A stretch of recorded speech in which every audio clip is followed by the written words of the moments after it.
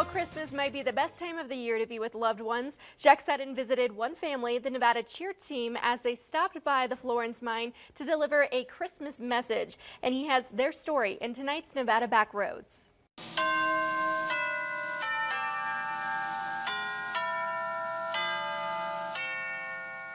The winter wind has brought the snowflakes, and through the wintry sun, this thinly frosted world now welcomes a reason for excitement, for visitors have arrived to usher in a celebration.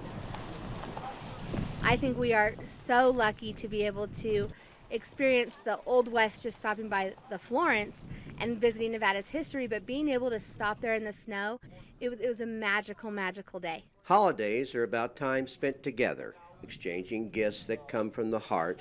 It's about 1,000 years of tradition that marks the season.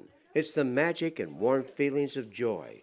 Christmas is a special gift. We are one big Wolfpack family. You know, with the hustle and bustle of life, I think it's important to be with friends and family and be with the people that you love and the people that you cherish. And it's a great time to just slow down and look around and just be able to enjoy each other. It's December and Christmas is here.